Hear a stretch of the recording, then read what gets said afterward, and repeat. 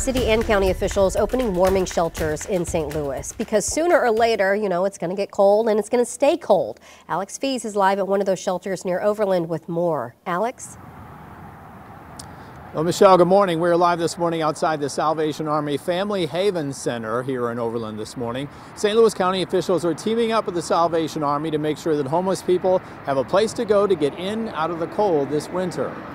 Now, the Salvation Army Family Haven Center opens today and will be open through March 12th. It's located here at 10740 Page Avenue and will provide hot meals, laundry facilities, and case management services. It will be open round the clock, 7 days a week with no temperature restrictions. You can contact United Way 211 to access the warming shelter or call 314-423-7770 for more information.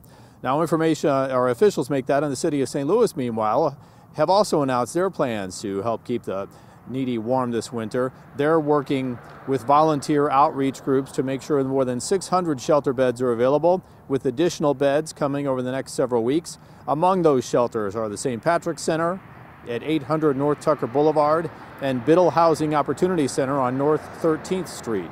For more information, call the Housing Helpline at 314-802-5444 or again, the United Way 211.